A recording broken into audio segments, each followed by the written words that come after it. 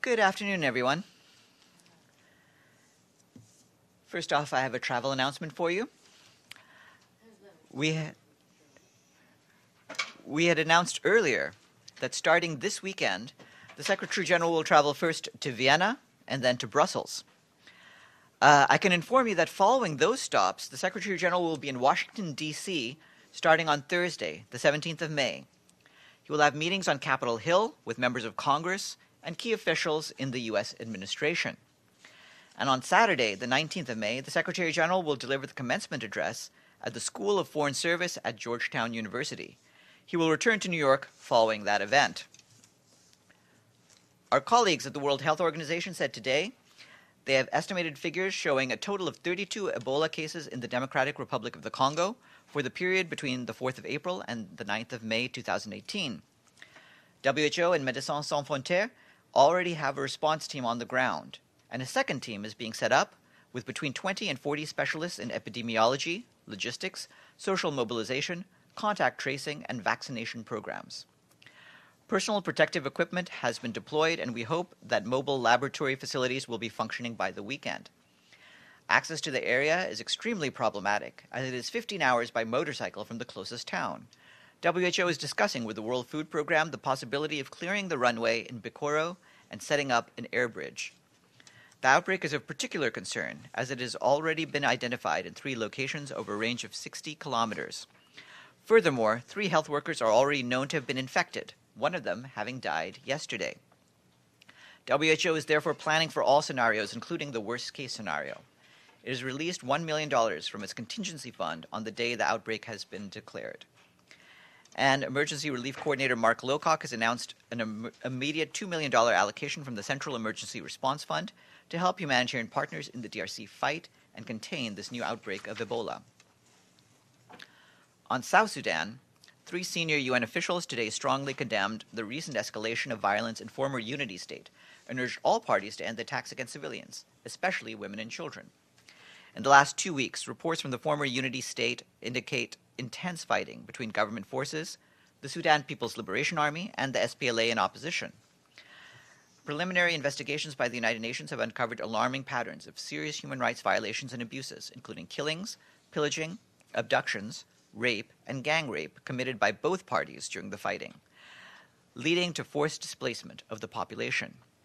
The Special Representative of the Secretary General on Sexual Violence and Conflict, Pramila Patten, the Special Representative of the Secretary General for Children in Armed Conflict, Virginia Gamba, and the Special Advisor on the Prevention of Genocide, Adama Dieng, said these violations could constitute atrocity crimes.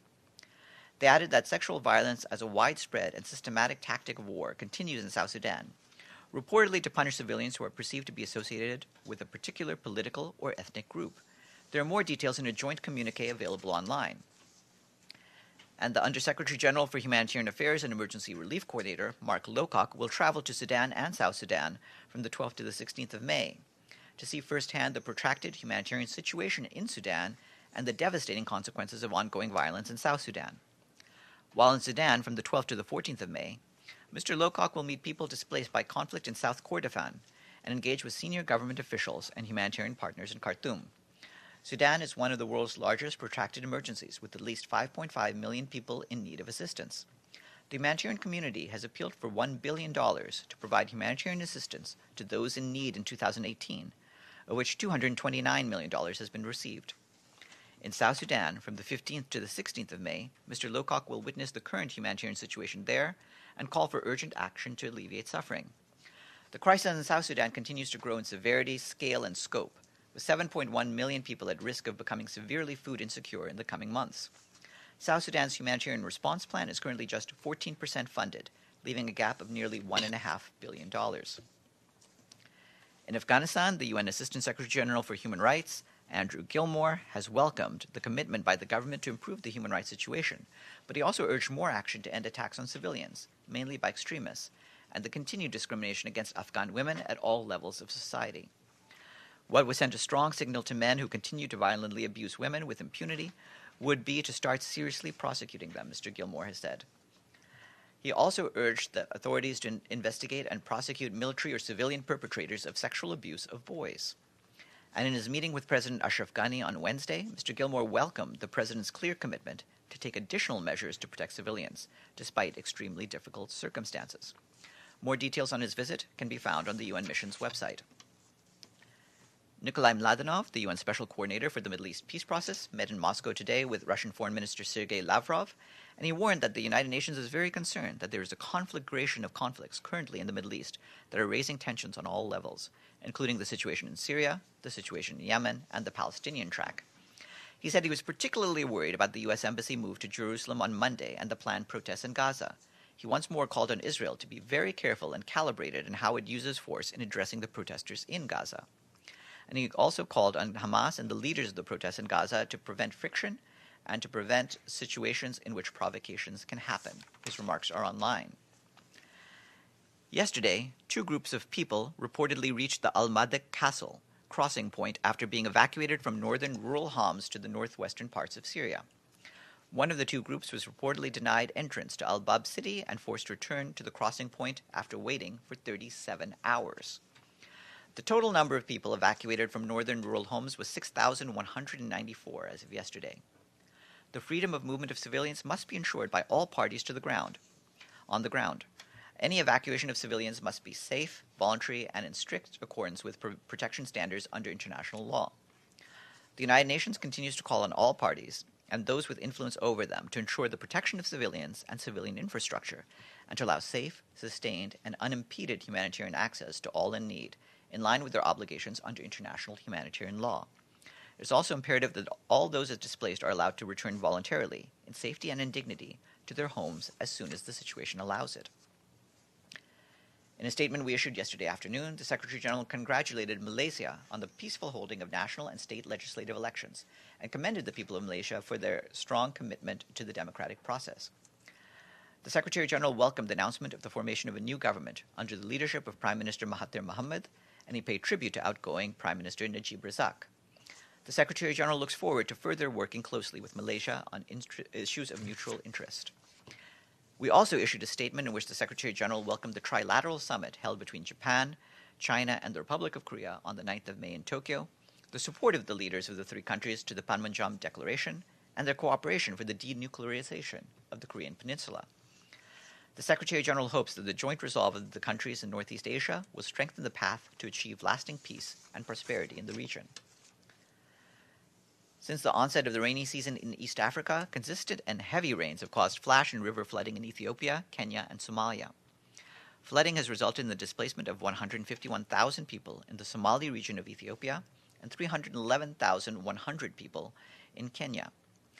In Somalia, flooding has affected 718,000 people, including the displacement of 220,000 people in the southern and central regions of the country. Respective governments and humanitarian partners are providing assistance, but the delivery of aid is being impeded by resource constraints. In Ethiopia, urgent interventions are required to prevent the reemergence of acute watery diarrhea outbreaks in the Somali region. The Kenya Red Cross Society has reported an urgent need to replenish non-food stocks, and $23.8 million are critically required for assistance in Somalia. I want to flag that tomorrow is World Migratory Bird Day, which aims to raise awareness of the importance of protecting migratory birds and their habitats all around the world. The Secretary-General says that migratory birds connect people, ecosystems, and nations, and are symbols of peace and of an interconnected planet. He adds that the day is a reminder that ecosystems worldwide are threatened by climate change and urged governments and people everywhere to take concerted conservation action that will help to ensure the bird's survival and our own. And today we are pleased to thank our friends in Côte d'Ivoire, Mauritania, and the United Kingdom. The three member states have paid their regular budget dues in full. This takes the honor roll to 93. And we'll have, after I'm done, Brendan Verma, the spokesperson for the President of the General Assembly. And then as soon as we finish, we'll be joined by Gordon Brown, the UN Special Envoy for Global Education, who's meeting right now with the Secretary General and receiving a petition from youth advocates calling for more investment on education. We'll also be joined by Annette Dixon, the World Bank's Vice President of Human Development, Luis Alberto Moreno, President of the Inter-American Development Bank, and Jakaya Kikwete, former President of Tanzania and Commissioner with the International Commission on Financing Global Education Opportunity. Anything for me before we get to Brendan? Yes, Masood. Thank you. Stefan, thank you, Farhan. I'm sorry. Two questions. In Middle East, the situation is that it seems that there's going to be a war anytime, and the nuclear war and so forth. And the IAEA has been responsible for all the nuclear, weapons being carried by other people. I know that Israel has not allowed any access to IAEA or anybody else, but does United Nations know how much of an arsenal, nuclear arsenal, does Israel have? The last count it was 200. Is more than that? What's the situation? Well, we have, of course, called for all countries, all member states, to sign and abide by the Nuclear Non-Proliferation Treaty. And, of course, we continue to do that. But you're quite right that the International Atomic Energy Agency does not have access to Israel. It did mention earlier this week, by the way, that it continues its activities in Iran. Yes, on the same thing, Russia has said that the United States withdrawing from the, reneging from the deal, Iran deal, is a violation of the Security Council resolution. Does the Secretary General also believe it's a violation of Security Council resolution? Well, you've seen what we've said about this, and we stand by what the Secretary General has said. Regarding questions of Security Council resolutions, I would refer you to the text of Resolution 2231, but it's up to the members of the Council to determine if resolutions are not being implemented, and if so, what to do about it. Yes. Farhan, I had a couple of questions regarding Stefan's response to calls from civil society for Michel Sidibe, the head of UNAIDS, to step down over his handling of sexual harassment claims. Steph said that the Secretary General feels Michel Sidibe has done a good job at UNAIDS, especially on issues of gender, and fully supports him. Why did the Secretary General decide to express his full support given the serious allegations that Mr. Sidibe is facing, and given the fact that the investigation has been reopened? Well, we have taken the decision to reopen the investigation. As you know, the Office of Internal Oversight Services is now looking into the matter. Obviously, we'll go by whatever their conclusions are once they have gone about their work. Regarding Mr. Sidibe's leadership of UNAIDS, the position is, as Stefan has expressed it, and continues to be the case. So could I ask then, does the Secretary General also fully support Martina Brostrom, who has accused Mr. Sidibe of a cover-up? We want to help all the sides of this case get to the bottom of this, which is why the decision was taken to reopen this. It was felt that the previous investigation needed ultimately to have a proper follow-up, and that's what we're doing. But you do agree that there are claims against Mr. Sidibe, so for the Secretary General to come out and fully support him, given the allegations against him, seems odd to people sitting on this side of the room. I mean, do you know something that we don't? This is a support for Mr. Sidibe and his work at UNAIDS. I can't speculate or prejudge what the Office of Internal Oversight Services will say as they look into the Louris case. They're free to do so, and then we will evaluate that accordingly once they've done that. Same topic. Hold on. You, please. Thanks. Do you have any information about Amina's visit in Cuba? Yeah, I believe we had pointed out that the Deputy Secretary General is visiting Cuba, so we have the announcement that went out yesterday. Beyond that, there's nothing further to share today. Yes. Sure. Beyond the reopening and whatever, OIOS's reinvestigation of the Louris case, there was the widely reported speech by Mr. Sidibe to staff saying, Mr. Louris is a great man, and those of you who come out against him will be investigated. This was reported in The Guardian with direct quotes.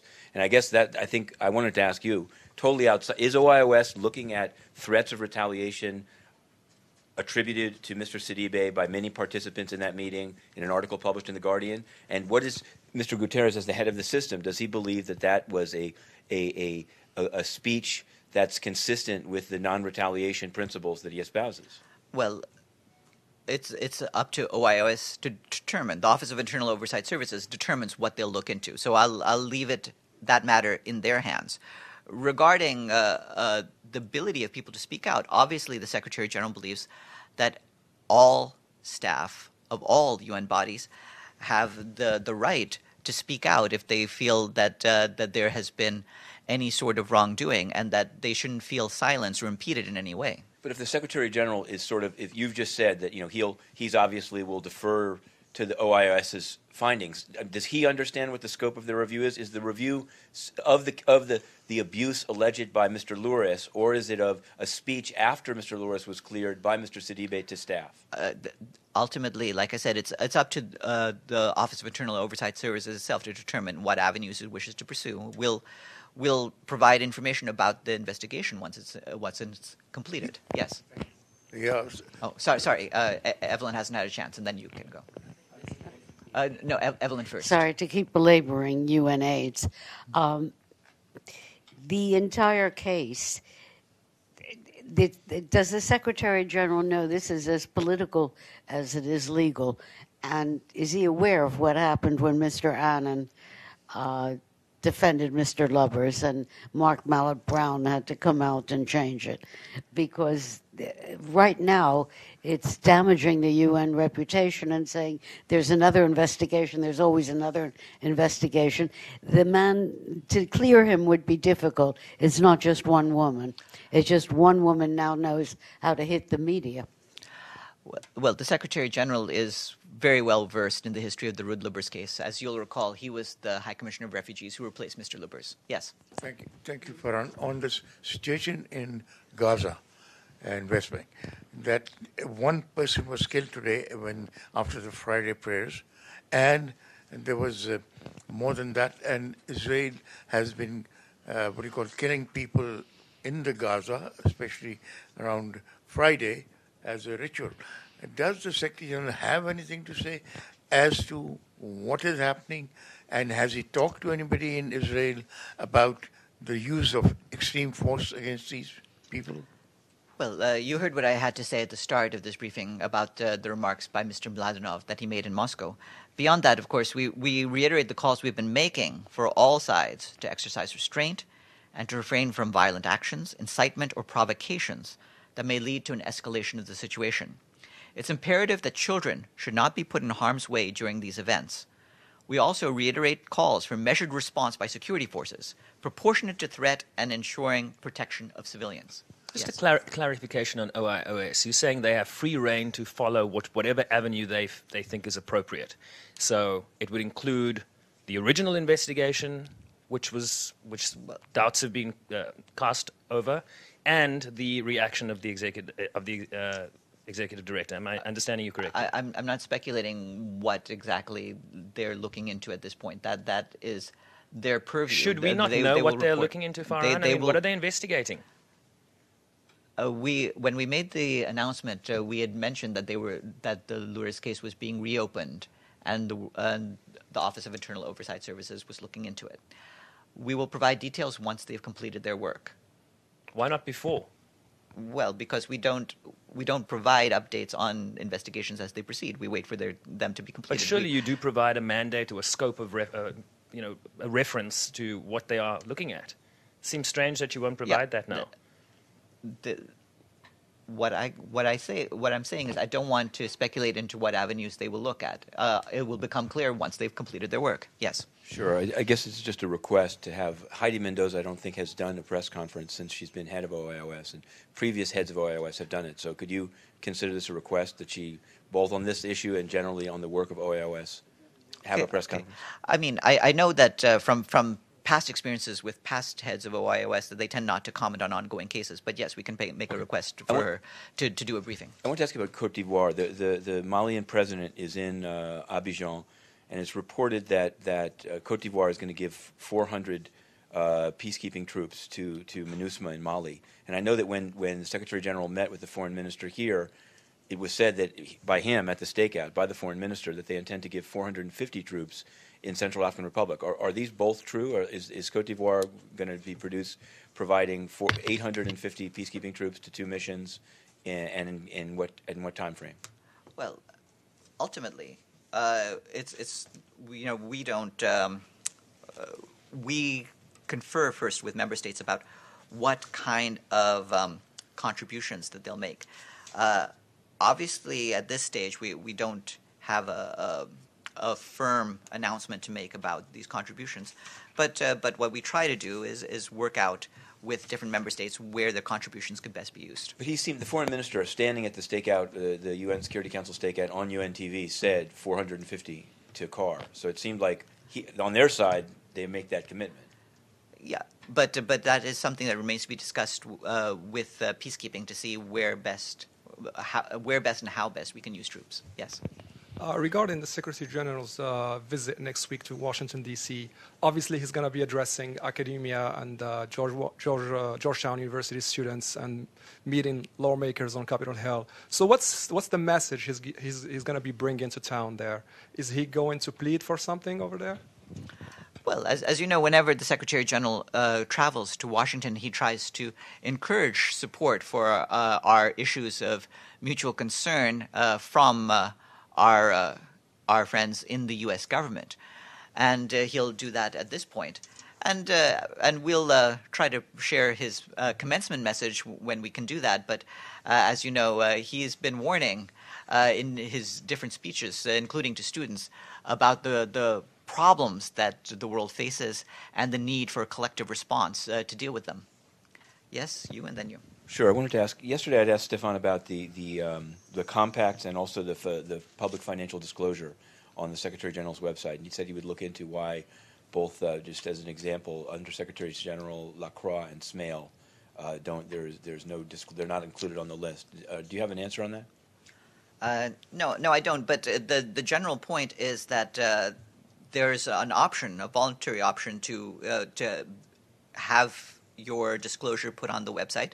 We encourage openness among the senior officials to do that, but for a variety of reasons, they may find it best not to do that.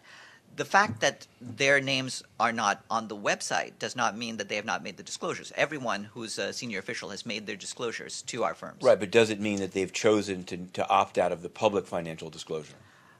Either that or it hasn't been uploaded so far. And I wanted to ask about the compact. I'm sorry, I think it's on the same topic. Yesterday, Stefan said these compacts are representative of transparency, et cetera. So I wanted to know, I've seen some of them, but are these compacts meant to be available to the public? And also, it seems that, at least as I've seen them, that Jan Beagle, there is no compact, or as of yesterday late afternoon, although other Undersecretaries General had a 2018 compact, Department of Management did not. Is there a reason for that? I think Stefan said all we have had to say about the compacts yesterday. I don't really have anything to add. Yes. Thank you, Farhan. Do you have any update about Yemen? For today, no. We'll try to get further updates as we get them. You know, we have been having our concerns, as you know, about humanitarian access. And we'll continue to do that. Meanwhile, Mr. Griffiths continues his work with the parties. Yes. Yes, thank you, Farhan. I did not pick up. Maybe you did say it. How many Palestinian children are now incarcerated by Israel at this point? Do you have a number on that at all? The information we got from human rights groups who we coordinate with is that as of the end of March, the number was at about 300. Come on up, Brendan.